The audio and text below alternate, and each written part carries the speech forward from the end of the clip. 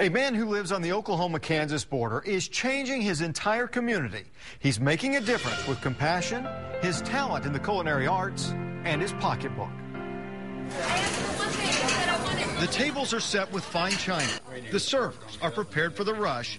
But the dinner crowd at the door is a little different than what you might expect. We try to make it a little bit step above and make them feel special, and that was my whole goal in this whole thing, is to make our community feel special, because they are. How are you? Noah Littleson serves a meal once a week at a church in Independence, Kansas. Where they can come in and sit down, have napkins, flowers on the table, and things like that. And I think that's what Noah wanted to do for people that can't afford to go out and do it. Ladies? He's a master chef and heads up the food department at the local community college. How are you guys? He serves up gourmet meals to needy families who normally couldn't afford them. On this night, it's all-you-can-eat ribs. Close to 1,000 people flow through the door.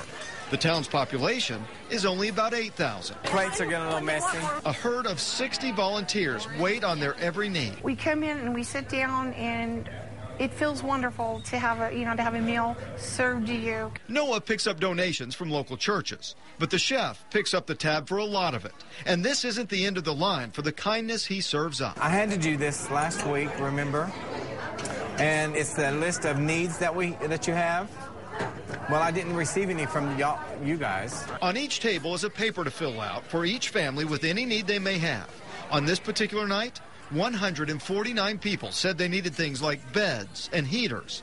4 days later, all their needs are delivered to their door. Well, this is fun. This is what I live for. This is absolutely what I live for, is giving back to the community. Then there's Noah's home, always open to those in need. In the bottom of my house, there's a basement, and we have a food pantry in there, and people can come by and get food when they need it. He also has beds set up in his home for those who need a place to sleep. I love them dearly, and I love doing this. 19,000 meals have been served since Noah started the weekly dinner a year ago. He thinks those numbers may continue to grow, but Noah says his doors are open and he's ready. I hope that I live to see the day that we have 2,000 or 3,000 people coming.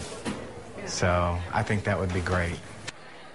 Well, Noah also teaches classes to children at the Independence Library, so they'll know how to fix healthy snacks and lunches.